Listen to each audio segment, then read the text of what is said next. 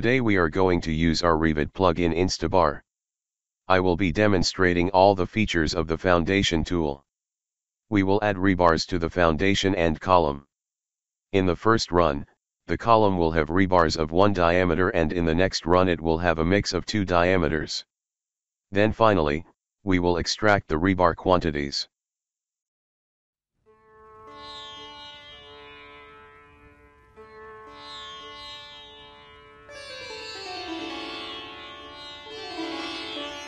To begin with, I am going to place 2 foundations, 2 columns and a beam using InstaCrete. I am going to apply the phase property to the elements. That helps us to extract the quantities according to the schedule. Now we are ready to place the rebars. Let us open the dialog box. These 2 text boxes set the cover for the rebars. Look at this diagram. This is the bottom cover. And this distance is the top cover. This is the side cover. Set the bottom cover to 30 and side cover 20. Steel in X direction and steel in Y direction. To understand this statement, observe this drawing.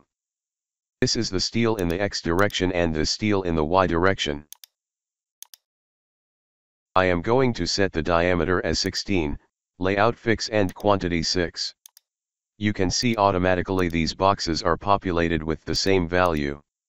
Now regarding the rebar shapes. This straight rebar is shape M0 and this bar with hooks on both sides is shape M02. For this demonstration, I select this option. Let the hook length be 300. Face bar. What is a face bar? These are the face bars. Placed on all 4 sides of the foundation. I choose 8 as the diameter, distance 125 and 2 as the numbers of the face bar. Now, select this box if your design has the top mesh. You have to input the height of the bottom pedestal in this box. These are the settings for the top mesh rebars. Quite similar to the bottom mesh. In case you have a structural steel column, uncheck this box. So that you can place rebars only in the foundations. But, in the case of the reinforced column, you keep this box selected. That means the column starter bars would be placed along with the foundation rebars. Select a single option. In case if it is a combined footing, that means there are more than 1 columns on a single footing. Select the multiple options.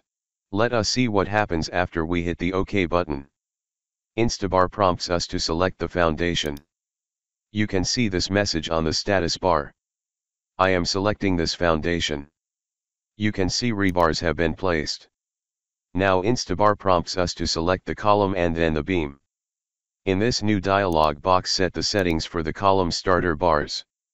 If your design has a mix of 2 diameters, select this option. For this demonstration, we select this first option. Set this cover for the column rebars. This is going to remain fixed forever for the project. Let the number of rebars in the X direction be 12. You can see in this graphics window they are distributed as 6 each on the 2 sides. Similarly, input 10 as the number of bars in the Y direction. The rule is, InstaBar will only accept an even number of rebars. And if you keep these 0 values as it is, the column will have 4 bars. Now, in this area, set the setting for the column rebars. Let the diameter be 16, lapping 800. These are the miscellaneous settings. This is the stirrup and this is the distance between them. Only the main stirrup is placed in this region. This is the hook of the column rebar.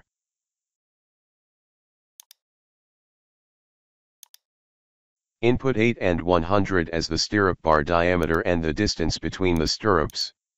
Let the hook length be 300. Hit the OK. Here you can see the column bars.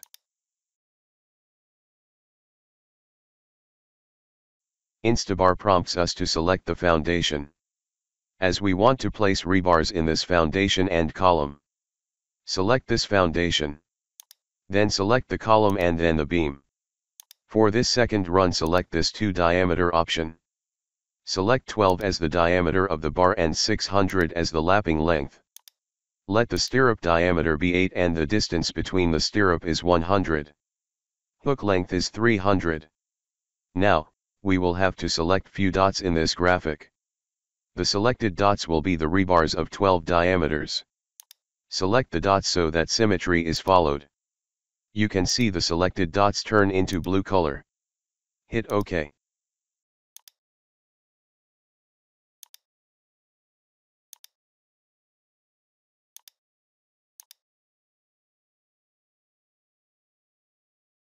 Hit the Escape key.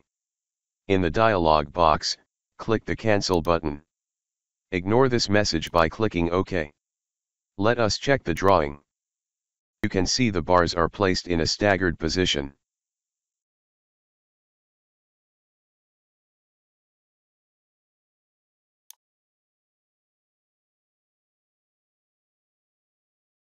See the lapping 600 for 12 diameter bars and 800 for 16 mm diameter rebar. In this plan view, you can see a rebar of 16 and 12 mm. Finally, we will see this rebar quantity tool. Decide the folder in which you want to place this file. Name the file. Hit the Save button. Hit OK. Let us check this Excel file. In the Foundation Steel tab, you will see all the rebars present in the foundation. F and S determines foundation steel. These are segregated according to the mark. So, this is the steel in the A1 foundation. The phase is January. And this is the steel in the A2 foundation. The phase is February. In the Column Steel tab, we will have rebar quantities present in the column. C and S determines column steel. These are segregated according to the mark. So, this is the steel in the A1 column. The phase is January. And this is the steel in the A2 foundation. The phase is February. This way we get steel quantity present in the foundations and columns. In the next tutorial, I am going to demonstrate these two tools. So stay in touch.